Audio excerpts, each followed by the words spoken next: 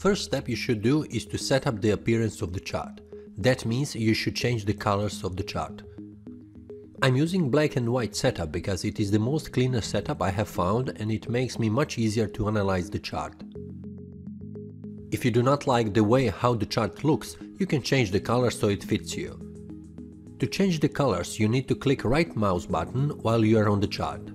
And on the option list, you need to select Settings, which is at the bottom. Then you will have a new window. In that window, you need to select Color window. You see, there are all options you have and which you can change the color for. There is a quick option to set the colors of the chart to black and white. You see here is drop-down window that has the option black and white. Click on that and the chart in a small window below will change the colors. This is the color setup I want to have on my chart, so I will leave like that. If you want to use other colors, you can do that by changing the colors on the right side where are other color settings. Try to change any of the settings and you will see the change on the chart that is on the left side. The next step is to turn off the grid. You see the grid on the chart. I do not need that grid because I want to have a clean chart that has a white background. To remove the grid, you need to select second menu in this window and new options will show up.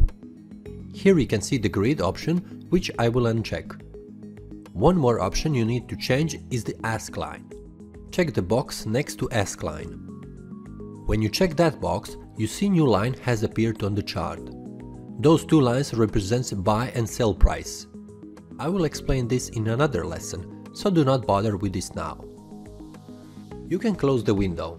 You see now I have a chart with white background and black bars. This looks much cleaner than the initial color setup.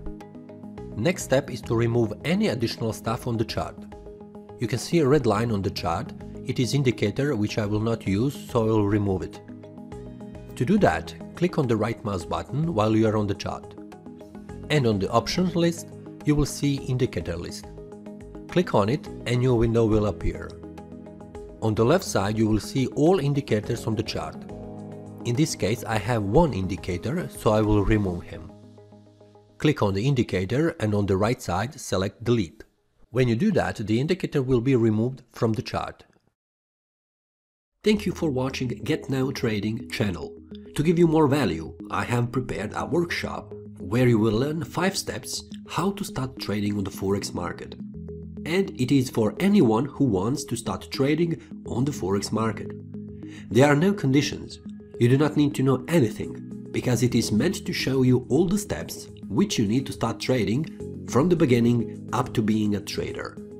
It takes half hour to watch it, but at the end you can expect to be ready to move forward. It's free, so there is nothing you can lose. Visit the link I have put below in the description and start your trading journey.